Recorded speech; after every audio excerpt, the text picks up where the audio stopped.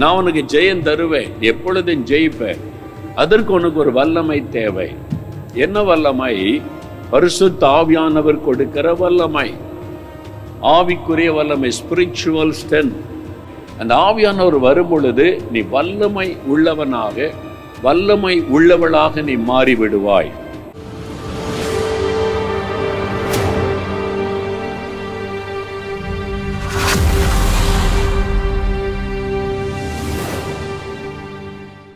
Hello friends, price Lord. மறுபடியும் இந்த வாலிபர் உலகம் நிகழ்ச்சியின் மூலமாக உங்களை சந்திக்கிறதுல ரொம்ப சந்தோஷம். கடந்த வாரம் வாலிபர் உலக நிகழ்ச்சியில் வாலிபர் கொண்டாட்டத்தின் ஒரு பகுதியை நீங்கள் பார்த்தீங்க. நிறைய பேர் மோகன் அங்கிள் மெசேஜ் மூலமாக விடுதலை பெற்று கொண்டிருப்பீங்க என்று கர்த்தருக்குள்ளாக விசுவாசிக்கிறோம். இன்றைக்கும் இந்த வாலிபர் கொண்டாட்ட நிகழ்ச்சியின் மூலமாக நிறைய பேர் வல்லமையாக ஆண்டவருக்காக எழும்ப போகிறீங்க. நீங்களும் வல்லமையை பெற்றுக்கொள்ள போகிறீங்க. அதுக்கு முன்னாடி நம்ம இப்போ ஒரு கோரியோகிராஃபியை நம்ம பார்க்க போகிறோம். Over to choreography.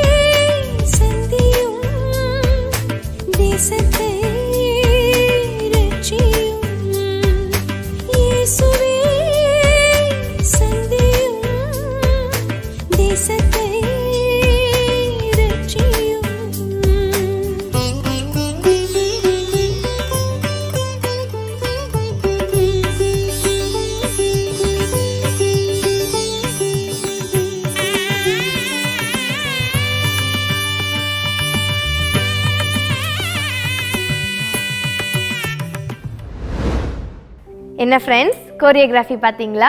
இப்போதும் இக்னைட்டஸ் கேம்ப் அட்டென்ட் பண்ண வாலிபர்கள் தங்களுடைய ஊழிய அனுபவங்களை சாட்சிகளாக பகிர்ந்து கொள்ள போகிறாங்க. Over to testimonies.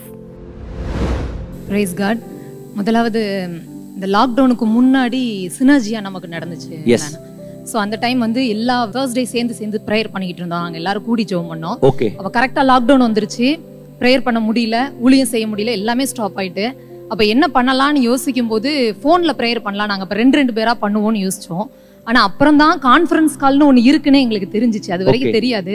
ஸோ நாங்கள் எல்லாருமே என்ன பண்ணோம்னா கான்ஃபரன்ஸ் காலில் ப்ரேயர் ஸ்டார்ட் பண்ணலாம்னு சொல்லி ஸ்டார்ட் பண்ணணும். எங்களோட விஷன் ஃபுல்லாமே கொரோனா சரியாகணும். எங்கள் மைண்ட் இன்னொன்று எப்படி இருந்துச்சுன்னா, இந்த கொரோனா இருக்கிற வரைக்கும் இந்த ப்ரேயர் கான்ஃபரன்ஸ் பண்ணுவோம் போல அப்படின்னு நினைச்சோம். ஆனால் கொரோனா முடிகிற ஒரு நிலைமை வந்துச்சு. நாங்கள் எல்லாரும் தேங்க்ஸ் சொல்ல ஆரம்பிச்சோம். ஆண்டவர் அடுத்து தேசத்தை குறித்து அதிகமாக பாரப்படுத்த ஆரம்பிச்சாரு. அப்போ நாங்கள் ப்ரேயர் கண்டினியூ பண்ண ஆரம்பிச்சோம். இதுல என்ன ப்ராப்ளம் வந்துச்சுன்னா, ஃபர்ஸ்ட் கொரோனா லீவு, அந்த லீவ் டேஸ் முடிஞ்ச உடனே ஸ்கூலு காலேஜ்னு எல்லாருமே பிஸி ஆயிட்டாங்க. அப்போ மார்னிங் நாங்க எப்போ ப்ரேயர் வச்சிருந்தோம்னா 5 to 6:30 வச்சிருந்தோம்னா, நான் லீடரா இருக்கிறதுனால எல்லாருமே எனக்கு பர்சனல் ப்ரேயர் பண்ண முடியலன்னு கேட்க ஆரம்பிச்சாங்க. இந்த ப்ரேயருமே என்னாச்சுன்னா போக போக வீக் ஆக ஆரம்பிச்சிச்சு இந்த லீவ் டேஸ்லாம் முடிஞ்சதுக்கு அப்புறம். அப்புறம் ஆண்டவர் என்கிட்ட பேசினாரு, நீ இதுக்காக ஆயத்தப்படணும். எப்போ ஆயத்தப்படணும் அப்படின்னு கேட்கும்போது, 5 மணிக்கு ப்ரேயரா, நீ அதுக்கு முன்னாடி ஆயத்தப்படு அப்படின்னாங்க. அப்போ ரொம்ப கஷ்டமா இருந்துச்சு எந்திக்கும் போது. அப்போ ஆண்டவர்கிட்ட நான் ப்ரேயர் பண்ணேன், ஆண்டவரை நான் ஆயத்தப்படணும், எல்லாரும் முக்கியம், ஏன்னா நீங்க இன்னும் ஸ்டடி பண்ணணும்னு சொல்லி அதிகமாக ஆண்டவர் சமூகத்தில் காத்திருந்தேன். அப்போ ஆண்டவர் வந்து 4 மணிக்கு 3 அப்படி ஆண்டவரை எழுப்பிட ஆரம்பிச்சிட்டாங்க. எங்க டீம்ல உள்ள பிள்ளைங்கள்ட்டையும் சொன்னேன், கம்பல்சரி பர்சனல் ப்ரேயர் பண்ணிட்டு தான் 5 o'clock ப்ரேயர் அட்டன் பண்ணணும்னு. அட்டன் பண்ணலன்னா நான் கேட்பேன், நானே ஃபோன் பண்ணுவேன். வராதவங்க ஃபோன் பண்ணி ஏன் வரலன்னு சொல்லணும், தூங்கிட்டாங்கனாலும் சொல்லணும் இந்த மாதிரி தூங்கிட்டேன் அப்படின்னு சொல்லியும். ஸோ தூங்கினவங்களுக்காகவும் நாங்கள் ஜோம் பண்ணுவோம். யார் ப்ரேயர் பண்ணலையோ அவங்க மூலமா சில ப்ராப்ளம் ஃபேஸ் பண்ண வேண்டியது இருந்துச்சு. அப்போ என்ன சொன்னா, ஊழியம் செய்யணும்னு ஆசைப்படுற யாரா இருந்தாலும் கம்பல்சரி ப்ரேயர் அட்டன் பண்ணணும்னு. அப்போ மார்னிங் ப்ரேயர்ல எல்லாருமே என்னாச்சுன்னா, இந்த வேலைக்கு போறவங்க, ஸ்கூலுக்கு போறவங்க இப்படிலாம் ஸ்டார்ட் ஆக ஆரம்பிச்சோன்னா எல்லாரும் பிஸி ஆயிட்டாங்க.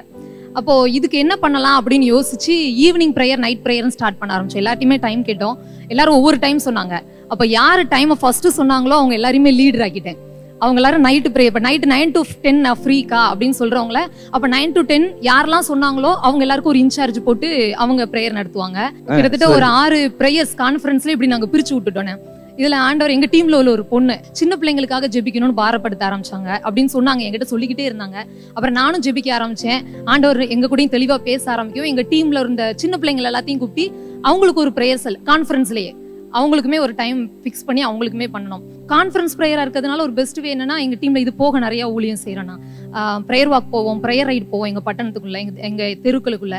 அப்படி போக ஸ்டார்ட் பண்ண கொஞ்ச நாள்லயே ஆண்டவர் என்ன சொன்னார்னா, எங்களை நீங்க செப்பல் இல்லாம நடங்க, என்னுடைய அக்னி அதிகமா பரவ செய்வேன் அப்படின்னு சொல்லியிருந்தாங்க. ஸோ அதனால நாங்க என்ன பண்ணோம்னா, அதுக்கு நாங்க முயற்சி பண்ணோம். ஆண்டவர் எங்க சொல்றாரோ அந்த இடத்துல ஃபுல்லா நடந்து ப்ரேயர் வாக் முடிச்சுட்டு வருவேன்னா. அப்போ இது முடிஞ்சிச்சு. அப்புறம் காஸ்பிள் ப்ரேயர் அப்படியே அடுத்தடுத்து மினிஸ்ட்ரி போச்சு.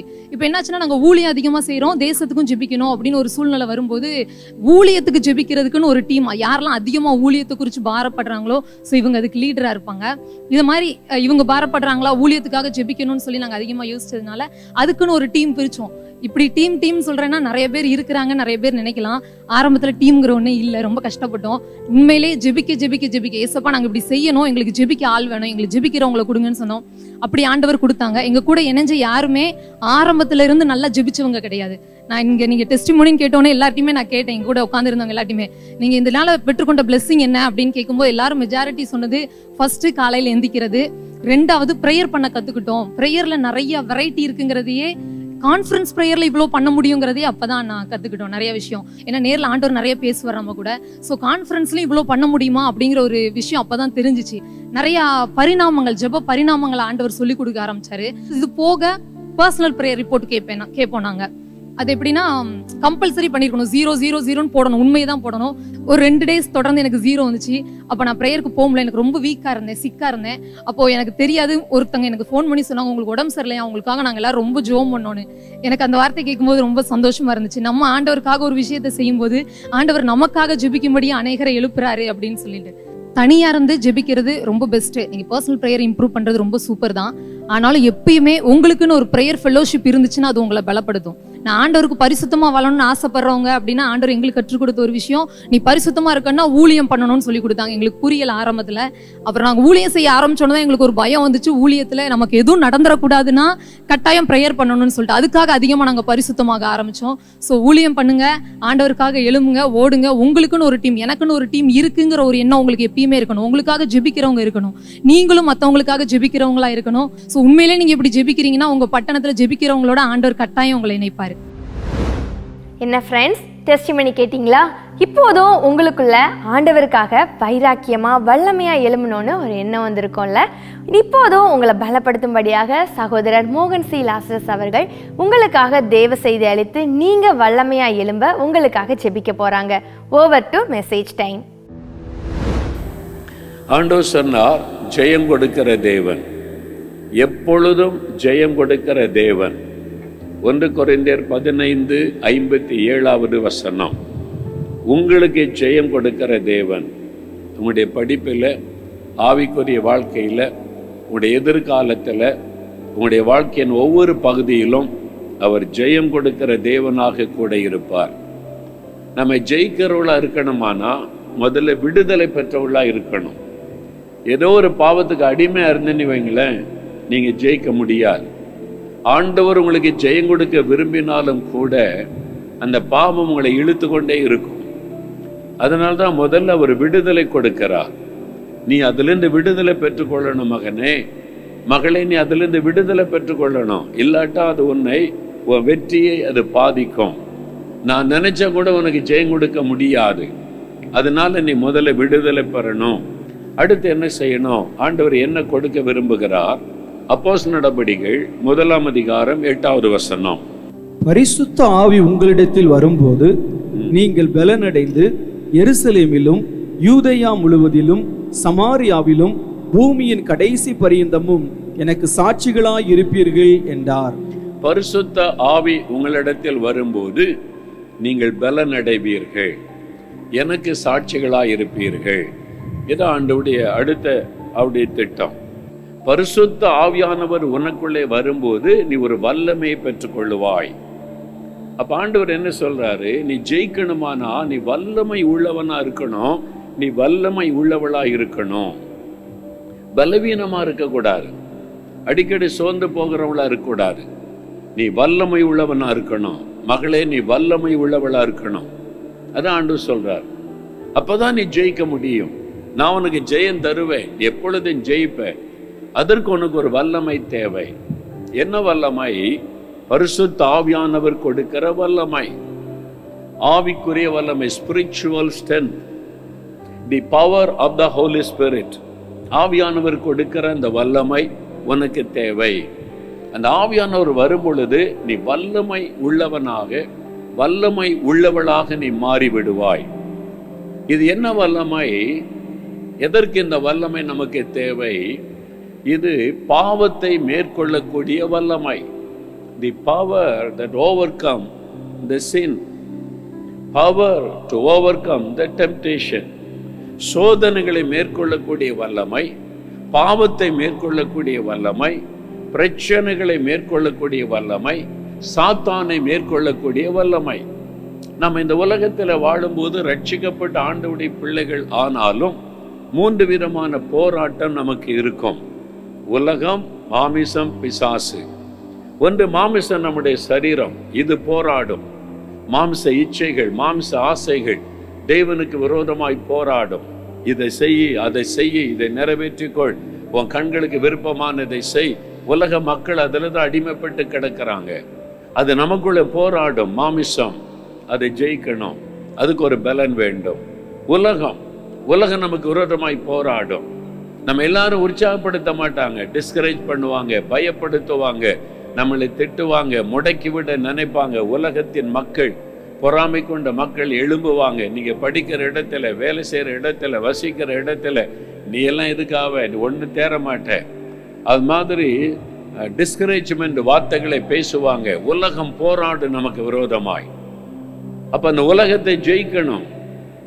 அந்த பிரச்சனைகள் வரும், பிரச்சனைகள் நிறைந்துதான் கிறிஸ்தவ வாழ்க்கை. சிலர் சொல்லுவாங்க, பிரதர் எப்படி ஊழியெல்லாம் எப்படி இருக்குது? நல்லா இருக்குது, ஆண்டவருடைய கிருபையில ஊழியெல்லாம் நல்லா இருக்குது, ஆனா நிறைய போராட்டம். என்ன பிரதர் அப்படி சொல்லுவாங்க. நான் சொல்லுவேன், போராட்டம் இல்லாம ஊழியம் கிடையாது.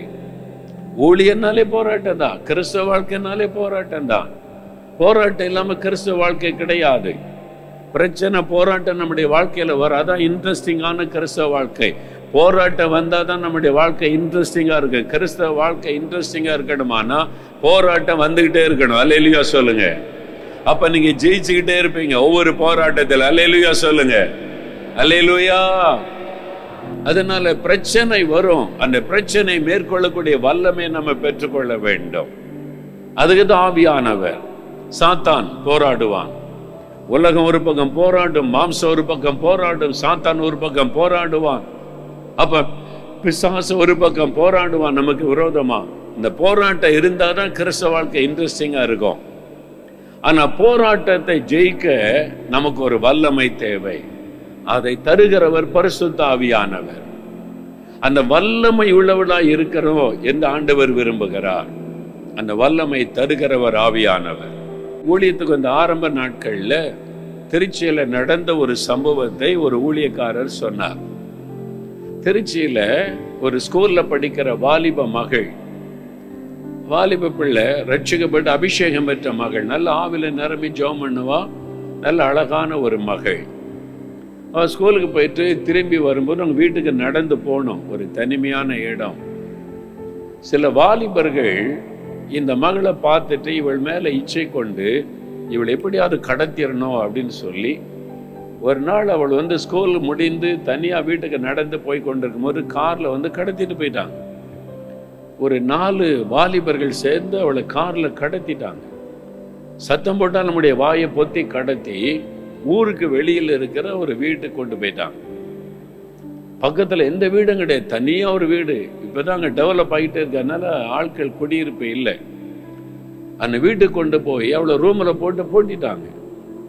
அவன் சொல்கிறான், ரூமில் போட்டு அடைச்சிட்டு நம்ம ராத்திரியில் வரலாம் அப்படின்னு சொல்லிட்டு போயிட்டாங்க. ஜன்னல்லாம் மூடி இருக்குது, எங்கேயும் சத்தம் போட முடியாது. தவறான எண்ணத்தோடு அந்த பிள்ளை கொண்டு வந்து வீட்டில் அடைச்சிட்டாங்க. அவள் ரட்சிக்கப்பட்டவள், அபிஷேகம் பெற்ற வாலிப மகள். ஒரு பெரிய ஆபத்து. என்ன செய்யறது? இந்த வாலிபர்கிட்ட போய் கையில் மாட்டிக்கிட்டோமே. அவனுக்கெல்லாம் துன்மார்க்கர்கள், தவறான எண்ணத்தோடு கொண்டு வந்து வீட்டில் பூட்டி வச்சுட்டாங்க. உதவி செய்ய யாரையும் கூப்பிட முடியாது. என்ன செய்யறது? கொஞ்ச நேரம் கலக்கம் வந்தார். பயம், சூழ்நிலை பார்த்த உடனே பயம். அடுத்த நேரம் ஆவியானவர் இறங்கினார். பரிசுத்த ஆவியானவர் இறங்கி சொன்னார், மகளே எதுக்கு பயப்படுற? Why are you afraid? I am with you. நான் இருக்கிறேன் உங்க கூட. நான் உன்னை ரட்சித்து அபிஷேகம் பண்ணி வைத்திருக்கிறேன். எதுக்கு பயப்படுற? Don't be afraid. இந்த பயத்தை முதலாவது ஆண்டவர் எடுத்தார். பயப்படாத, தனிமையா இருக்கிற, அடைச்சிட்ட, இவங்கெல்லாம் பொல்லாதவங்க, ஒருத்தனும் உன்னை தொட முடியாது, நான் இருக்கிறேன் உனக்கு. ஆவியானவர் உள்ளத்துல பேசின உடனே தைரியம் வந்தது. அந்த ரூம்ல முழங்கால் படியிட்டாள். ஆவில நிரம்பி அந்நிய பாஷையில ஜெபிச்சுக்கிட்டே இருந்தா. அவ்வளவுதான். என்ன மாம்சத்துல இதுக்கு எப்படி ஜெபிக்கன்னு தெரியாது. ஆவில நிரம்பி அந்நிய பாஷையில ஜெபம் பண்ணிக்கிட்டே இருந்தா. அப்படியே அவ்வளவுதான். அவனுக்கு ராத்திரில நல்லா குடிச்சிட்டு போதையில கதவை திறந்தாங்க. இந்த 4 வாலிபர்கள் கதவை திறந்து உள்ள கதவை திறந்து பார்த்தா அவள் முழங்காலில் நின்று அந்நிய பாஷையில பேசிக்கிட்டே இருக்கிறா. அவளை சுத்திலும் ஒரு நெருப்பு எரிந்து கொண்டு இருக்கிறதை பார்த்தாங்க. ஒரு ஃபயர் எரிந்து கொண்டு இருக்கிறதை பார்த்தாங்க. அவ்வளவுதான். அவனுக்குள்ள நடுக்கம் வந்து விட்டாரு. இவள் யார் இந்த பொண்ணு? என்னதோ புதிய பாஷையில, தெரியாத பாஷையில ஏதோ பேசுறா. அவளை சுத்தில நெருப்பு எரியுது. என்ன இவ மந்திரவாதியா? என்ன காரியம் இது? அவன் சொன்ன, அவ கிறிஸ்தவா, அவ ஏசும்பா அப்படின்னு. ஐயோ, அவங்க கடவுள் வந்துட்டாரு. காலில் விழுந்த மன்னிப்பு கேட்டாங்க. எங்களை மன்னிச்சிரு, எங்களை விட்டுருன்னு சொல்லி பத்திரமா கொண்டு வந்து வீட்டு முன்னால் இறக்கி விட்டு ஓடியே போயிட்டானுங்க. அதான் ஆண்டவர் கொடுக்கிற வல்லமை.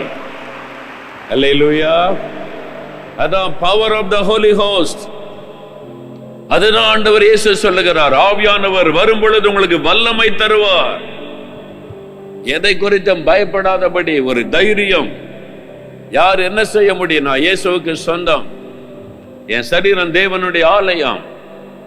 யார் என்னை தொட முடியும்? அந்த தைரியம், அந்த வல்லமை தருகிறவர் ஆவியானவர்.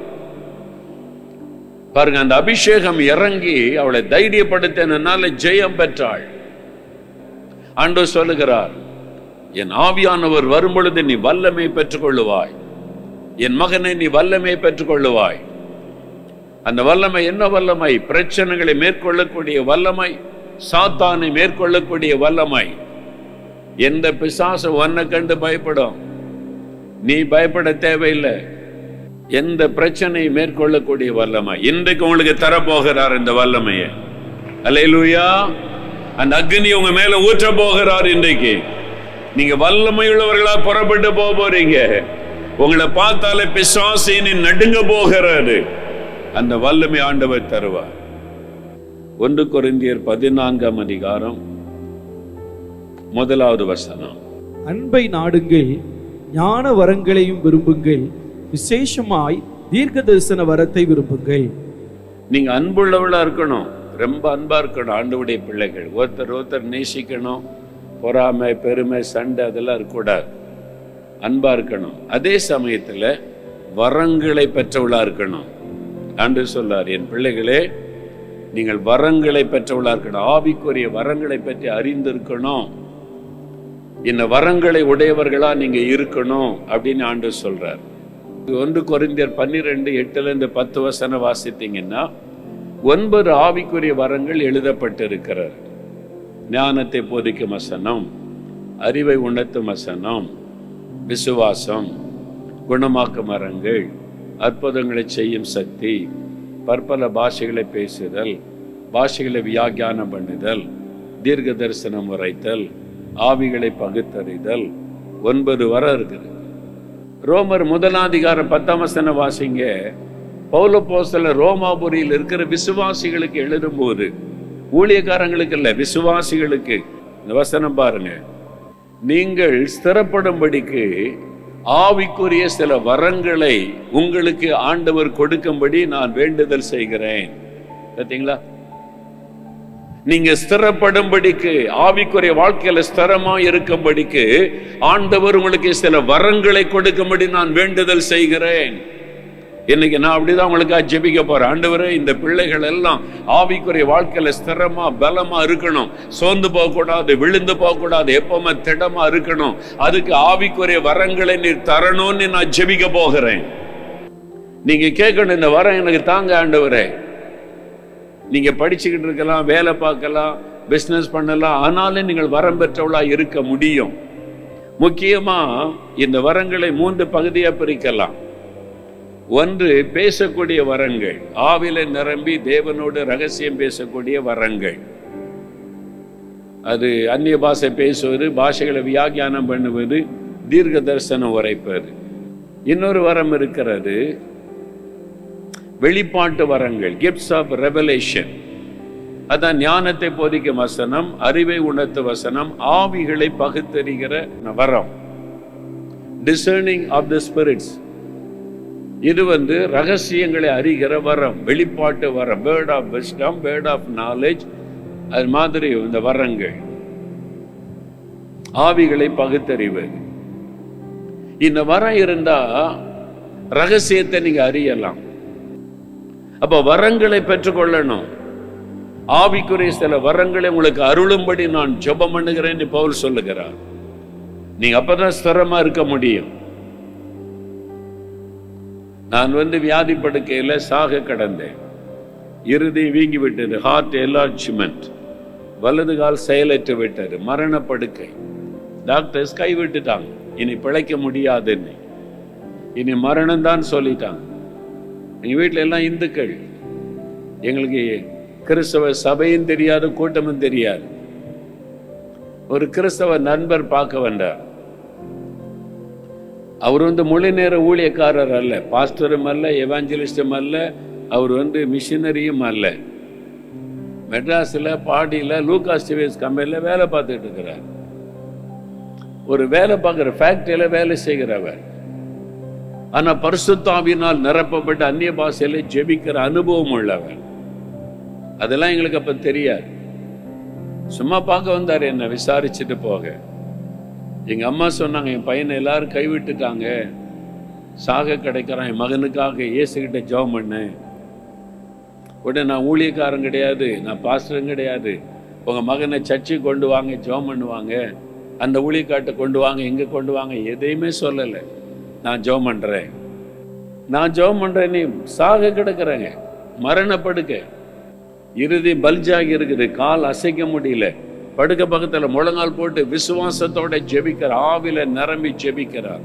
ஆண்டவரை தொடும், இயேசுவே தொடும், குணமாக்கன்னு ஜெபிக்கிறார். அவ்வளவுதான். அவர் ஆவில நிரம்பி ஜெபிச்ச உடனே இயேசு அந்த வார்த்தை கேட்டு இறங்கி வந்துட்டார் வீட்டுக்குள்ள. வாங்க ஆண்டவரே, தொடுங்க ஆண்டவரே. இறங்கி வந்துட்டார் ஆண்டவர். அவர் தொட்டார், மரண படுக்கை மாறினார். இன்னைக்கு நான் உயிரோடு இருக்க காரணம் ஒரு ஊழியக்காரன் ஜெபித்த அல்ல, ஒரு ஃபேக்டரியில வேலை செய்கிற ஒரு வாலிபனா இருந்த, அந்த நாட்களில் வாலிபனா இருந்த ஒருவர் ஜெபித்த ஜெபம். அப்ப உங்களை வச்சு நிறைய பேருடைய மரண படுக்கையை கர்த்தர் மாற்ற விரும்புகிறார். உங்களை வச்சு நிறைய பேருடைய மரண கட்டுகளை மாற்ற விரும்புகிறார். அல்லேலூயா. இப்ப நம்ம ஜெபிக்க போகிற எல்லா கண்களை மூடி இயேசுவை மாத்திர கண் முன்னால நிறுத்துங்க. இயேசு கிறிஸ்து தான் பரிசுத்த ஆவியினாலும் அக்னியினாலே ஞானஸ்நானம் கொடுக்கிறவர். யோவான் ஸ்நானகன் சொல்லுகிறார், எனக்கு பின் ஒருவர் வருகிறார், அவருடைய பாதரட்சையின் வாரை அவிழ்ப்பதற்கு நான் பாத்திரன் அல்ல. அந்த இயேசு கிறிஸ்து உங்களை பரிசுத்த ஆவியினாலும் அக்னியினாலும் உங்களுக்கு ஞானஸ்நானம் கொடுப்பார். இயேசு இயேசு இயேசு கிறிஸ்து அவர் இப்பொழுது உங்கள் மத்தியிலே வந்திருக்கிறார். உங்களை பரிசுத்த ஆவியினாலே நிரப்புவதற்காக, பரிசுத்த ஆவியின் வல்லமையினாலே நிரப்புவதற்காக இப்பொழுது உங்கள் மத்தியிலே வந்திருக்கிறார். இதுவரை அபிஷேகம் பெறாதவர்கள் பெற்றுக்கொள்ள போறீங்க. இதுவரை பெற்றுக்கொண்டவர்கள் புதிய அபிஷேகத்தை பெற்றுக்கொள்ள போறீங்க. New anointing is going to come upon you. ஒரு புதிய அபிஷேகம் உங்க மேல இறங்க போகிறது. New anointing, இதுவரை கண்டிராத ஒரு அபிஷேகம் உங்க மேல இறங்க போகிறது.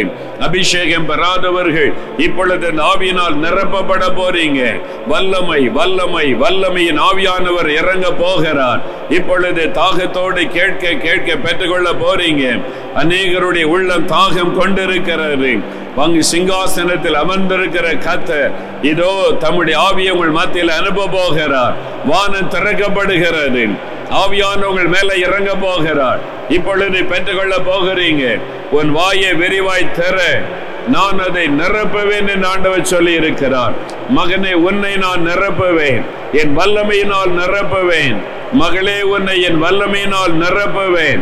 இப்பொழுது இப்பொழுது இப்பொழுது அக்னி அக்னி பூமியின் மேல் அக்னியை போட வந்தேன், அது இப்பொழுதே பற்றி எரிய விரும்புகிறேன் என்று சொன்ன ஆண்டவருடைய அக்னி உங்க மேல இறங்கி வருகிறது. பெற்றுக்கொள்ளுங்க பெற்றுக்கொள்ளுங்க பெற்றுக்கொள்ளுங்க. ஒரு புதிய அபிஷேகம், ஒரு வல்லமையின் அபிஷேகம் யாவர் மேலும் இறங்குவதாக. ஒவ்வொரு வாலிபனையும் நிரப்புவீராக, ஒவ்வொரு வாலிப மகளையும் நிரப்புவீராக, ஒவ்வொரு சிறு பிள்ளைகளையும் நிரப்புவீராக. Fill everybody, O Lord. நிரப்புங்க நிரப்புங்க. வாயை திறந்து கேளுங்க, பெற்றுக்கொள்றீங்க. வாயை திறந்து கேளுங்க, பெற்றுக்கொள்றீங்க. ஆவியானவர் அக்னியாய் இறங்குகிறார், புதிய பாஷைகளை தருகிறார். பெற்றுக்கொள்ளுங்க. அக்னி அபிஷேகம் உங்க மேல இறங்கி கொண்டு இருக்கிறாரு. ஹல்லேலூயா ஹல்லேலூயா ஹல்லேலூயா. Thank you Lord. ஹல்லேலூயா. உமக்கு நன்றி. 3 வருஷமா வலியா? 2 ஷோல்டர்லயும் இந்த இடத்துல எப்பவுமே வலிக்குமா? ரொம்ப ஒர்க் பண்ணாலும் ஏதாவது செஞ்சுட்டே இருந்தா ரொம்ப வலிச்சுக்கிட்டே இருக்கும். அது பக்கெட் கூட ரொம்ப தூக்க முடியாது. ஒருத்தவங்க வந்து ப்ரேயர் பண்ணாங்க. அதுக்கு வர்றதுக்கு முன்னாடி வரைக்கும் எனக்கு இதுல வலிச்சுட்டே இருந்துச்சு. என்னால கையை தலையில வைக்க முடியல, எதுவும் பண்ண முடியல. இப்போ எனக்கு அந்த வலி எல்லாம் சுகமாயிட்டு. பாருங்க, ஆண்டவர் யாரோ ஜெபிச்ச உடனே அந்த தோள் பகுதி இந்த வலி போயிட்டு. ஆமென். 4 நாளா காது வலிச்சுதா? எந்த காது? இந்த காதா? உனக்காக எப்படி சுகமாச்சு? ஒரு அண்ணன் வந்து ஜெபிச்சாங்க, சரியா போச்சா? எனக்கு 5 வருஷம் ஆகுது. முடக்குவாதம், தைராய்டு, முடக்குவாதம், தைராய்டு, ஸ்கிரீன் ப்ராப்ளம். நான் போகாத ஆஸ்பத்திரி கிடையாது, மருந்து இருந்ததே கிடையாது. தின்னாதான் எனக்கு இருக்க முடியும். கை காலையெல்லாம் பிடிச்சனே அப்படியே ஒரு முடக்கம், ஒரு பிசாசுடைய பிடி மாதிரி இருந்துச்சு. தொட்ட நகரத்துல இந்த 3 வியாதி என்னை விட்டு போயிட்டு. 3 வியாதியும் போயிட்டு 10 வருஷமா மூக்கு மாறி மாறி அடிச்சுக்கணும். 1/2 மணி நேரம் கூட மூச்சு விட முடியாது. மூச்சு விட முடியாது. 1/2 மணி நேரம் ஒரு சைடு தான் மூச்சு விட முடியுது. ஒரு சைடு அடிச்சு இதாயிடும். இப்போ 2 பக்கம் நல்லா மூச்சு விட்டு. இப்போ யாரும் ஜெபிச்ச பிறகு இப்போ நல்லா ஃப்ரீ ஆயிட்டு. நல்லா ஃப்ரீயா. எத்தனை வருஷமா? 10-15 வருஷமா இருக்கு. 10-15 வருஷமா அந்த நாசில இந்த பிரச்சனை. யாரும் ஜெபிச்ச உடனே அற்புதமாய் கர்த்தர் திறந்து விடுதலை கொடுத்துட்டா. ஆமென். God bless you. God plus. என்ன செய்ச்சு கால்ல? ஃபுட்பால் ஆடுறப்ப அடிபட்டது. 2 காலுமே டேர் ஆயிடுச்சு. ஆப்ரேட் பண்ணிட்டோம். 1.5 வருஷமா ஆப்ரேட் பண்ணாலும் ரொம்ப நேரம் முட்டி போட்டிருந்தாலோ சமணம் போட்டிருந்தாலோ வலிக்க ஆரம்பிச்சிடும். இப்போ அவங்க ஜெபிக்கிறப்போ ஒரு வல்லமை இறங்குனுச்சு. சுகமாயிட்டுன்னு விசுவாசிக்கிறேன். நல்லா மடக்க முடியுது. நல்லா மடக்க முடியுது. 1.5 வருஷமா பிரச்சனை. ஆண்டவர் இந்த கால்கள் ரெண்டையும் தொட்டு குணமாக்கி இருக்கிறார். பிறகு அப்படி மடக்க முடியாது, அங்கே ஆண்டவர் சுகம் கொடுத்துட்டார். கர்த்தருக்கு ஸ்தோத்திரம். God bless you. என்ன ஃப்ரெண்ட்ஸ், மெசேஜ் கேட்டிங்களா? உங்களுக்கு ரொம்ப ஆசீர்வாதமாக இருந்திருக்கும்னு கர்த்தருக்குள்ளாக விசுவாசிக்கிறோம். நீங்களும் ஆண்டவருக்காக வல்லமையாக எழும்ப போறீங்க. மீண்டும் அடுத்த வாரம் வாலிபர் உலகம் நிகழ்ச்சியில் சந்திக்கலாம். அது வரைக்கும் தேவ கிருபை உங்களோடு இருப்பதாக. ஆமேன். For further details and prayer support, contact Jesus Redeems Ministries, Nalumavudi, Thuthukudi District, 628-211. Our phone number 04639 353535. info@jesusredeems.org. Our website www.jesusredeems.com. God bless you.